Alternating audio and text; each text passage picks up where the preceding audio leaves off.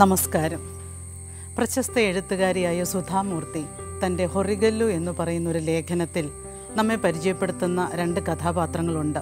ഒന്ന് സുധാമൂർത്തിയുടെ ഓഫീസിലെ മധ്യവയസ്കയായ ഒരു ക്ലർക്കാണ്. അവരുടെ പേര് രത്ന എന്നാണ്.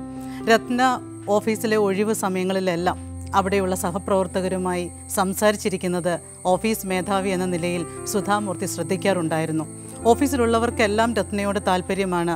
അവർ പറയുന്നതെല്ലാം രത്ന ശ്രദ്ധാപൂർവം കേട്ടുകൊണ്ടിരിക്കുന്നതും കാണാം.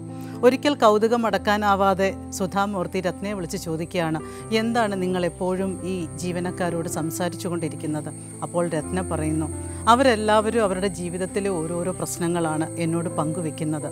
അവർക്കൊക്കെ നൽകാൻ എനിക്ക് പരിഹാരങ്ങളൊന്നുമില്ല, എങ്കിലും ഞാൻ ശ്രദ്ധയോടെ സഹാനുഭൂതിയോടെ അതൊക്കെ കേൾക്കും. അങ്ങനെ കേൾക്കുമ്പോൾ തന്നെ അവർക്ക് പകുതി ആശ്വാസമാകും.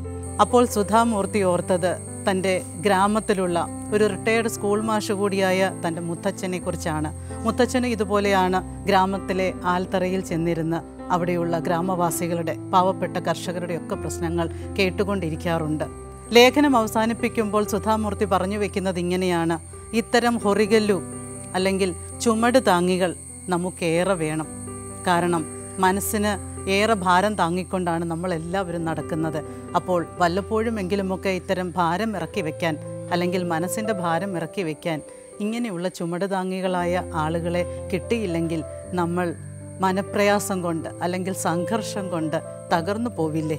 നമുക്ക് തുറക്കാം നമ്മുടെ മനസ്സ്. താഴിട്ട് പൂട്ടിവെച്ചിരിക്കുന്ന നമ്മുടെ മനസ്സിൻ്റെ വാതായനങ്ങൾ ഇടയ്ക്കൊക്കെ ഒന്ന് തുറന്ന് വിശ്വസിക്കാവുന്നവരോട്, പക്വതയുള്ളവരോട്, വിവേകമുള്ളവരോട് നമ്മുടെ മനസ്സിൻ്റെ സംഘർഷങ്ങളൊക്കെ ഒന്ന് പങ്കുവയ്ക്കാം. അങ്ങനെ മനസ്സിന് കുളിർമയും ആശ്വാസവും നമുക്ക് ലഭിക്കട്ടെ. ഏത് സ്റ്റീൽ കമ്പിക്കായാലും താങ്ങാവുന്ന ഭാരത്തിന് ഒരു പരിധിയുണ്ട്. അതുപോലെ നമ്മുടെ മനസ്സിനും താങ്ങാവുന്നത്ര ഭാരമല്ലേ അതിൻ്റെ മേൽ കെട്ടിവെക്കാനാകൂ.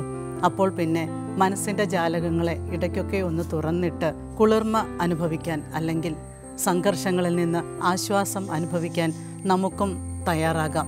അതിനുള്ള ശുഭാപ്തി വിശ്വാസവും ഊർജ്ജസ്വലതയും നമുക്കും ഉണ്ടാക്കിയെടുക്കാം.